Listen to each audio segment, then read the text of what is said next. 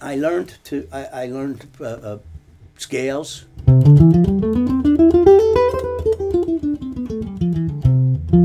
all the keys, like that, around the circle. They call it the cycle of fourths, the cycle of fifths, but that's not quite right, because if I go C, F, B flat, E flat, now they're fourths. But what if I do this? How do you know which direction? So then they're fifths. So I just call it the circle. C, F, B flat, E flat, A flat, D flat, G flat, B, E, A, D, E, C. So everything I practiced was in all 12 keys. If I learned a tune, it was in all 12 keys. If I learned an arpeggio, it was in all 12 keys. And I found out much later about modes and etc., all the stuff that's in teaching in college. And I had to know about it because I did wind up teaching in college. And at one point I ran the guitar program at University Arts. I realized that, wait a minute, I didn't learn how to play it like that. I didn't learn to play jazz like that. And I couldn't get kids to play. It didn't sound like jazz. It sounded like they went to school. I mean, how did Charlie Parker learn how to play? There was no schools. Wes Montgomery could barely read music. Every guitar player, all my guitar player heroes I got to meet and actually play with most of them. Joe Pass, he called these things a grip. It's a G7 grip.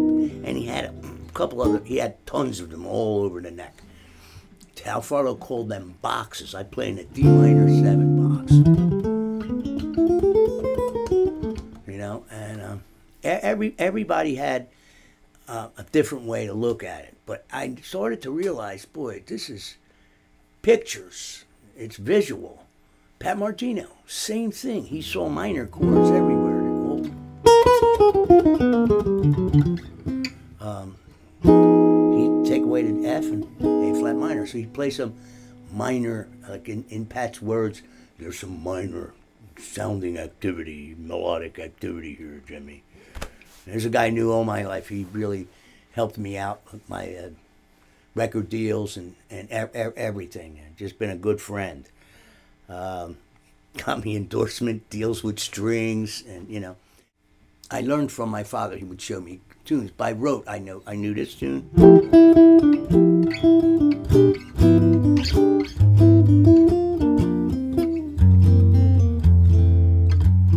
And I would just play it like him, the way he showed me how to play it. I didn't even know the names of the chords till much later. And that was that, and from other musicians.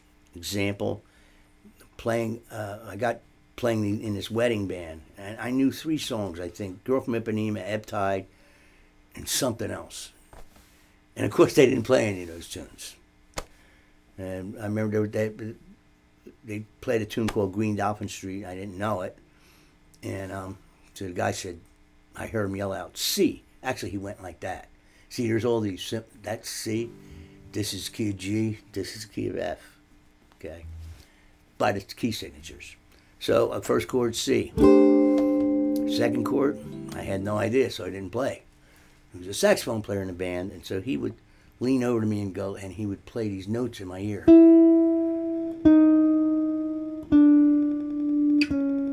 And then he'd look at me and say, you got that, kid? And I said, yeah. I had no idea what he's talking about. So I went back and I asked my father. And he says, oh, he said, he's showing you what note moved in the chord. C major, C minor, D7, D flat 7, C. And then this guy could hear 2, 5, and C, etc. And so it was a couple tunes from this guy, a couple tunes from this guy, you know. There was always somebody around I could ask a question to. And man, I had a lot of questions, you know, and I learned most everything I know about jazz from a guy named Stauffer. And then, I mean, that was a very long time ago. And since I have my own way of looking at the guitar. I never transcribed. I didn't take things off the record. I stole the concept, meaning that if I heard a lick that I liked, I would learn it. Okay, and then I'll give you an example. On dominant seventh chords, I listened to Wes Montgomery record, and he did this, and I really liked the way that sounded. So I learned with that. I thought, what is that? Oh, he's playing an E flat major 7 arpeggio over an F7 chord. It was a sound that he liked because he used it a lot. And so I just thinking, boy, what if I did it from the root, from the 3rd, the 5th, the 7th, the 9th, the 11th, the augmented 11th, and the 13th.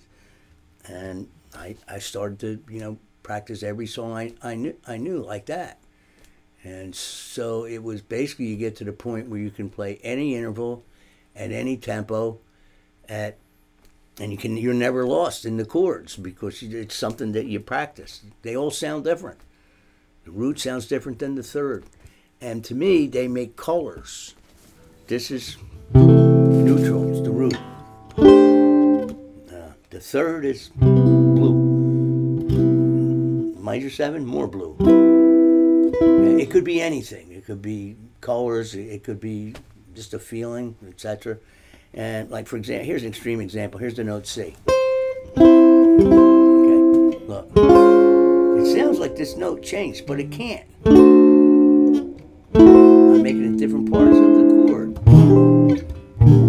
And so that's how I developed my ear, and so I could hear a tune, and I knew what the melody, chord melody, I knew if that's the 3rd on the top, I knew it was the 3rd. And actually, nowadays, I can move my hand faster than I can tell you what the chord is. I just know what it is from doing it a long time.